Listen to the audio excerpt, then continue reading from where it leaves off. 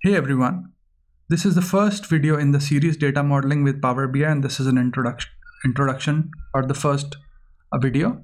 And what we'll cover is what's a data model and how the quality of data analysis depends on the data model. So we'll just quickly get out of this and have a look.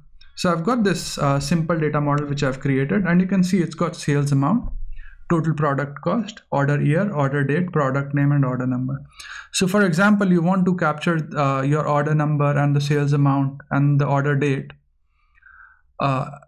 So you put that information in columnar format in your Excel sheet.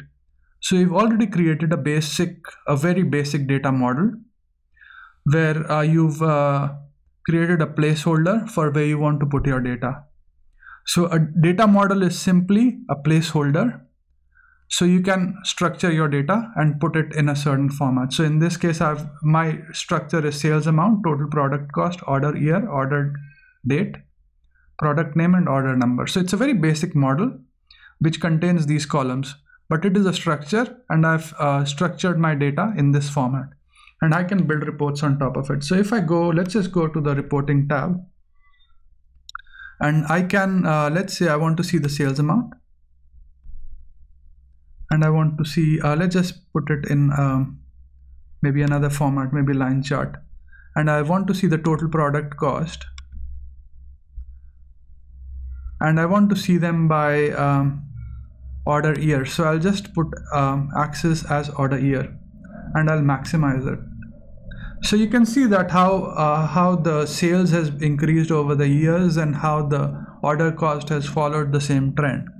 And it's very dependent on my base data model or the columns I have in that data model. Now let's say I want to do an analysis by color. I don't have color in this simple model, so I can't do any data analysis on that. So the quality of my analysis then depends on what I have put in that data model.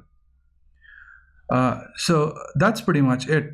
So a data model is a structure for how you put the data, or how you save the data, or how you structure the data.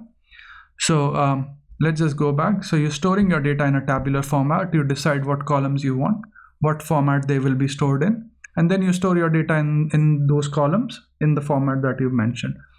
So that's a data model. Now your quality of analysis depends on the data model, so you can't do an analysis on a field that doesn't exist in the data model.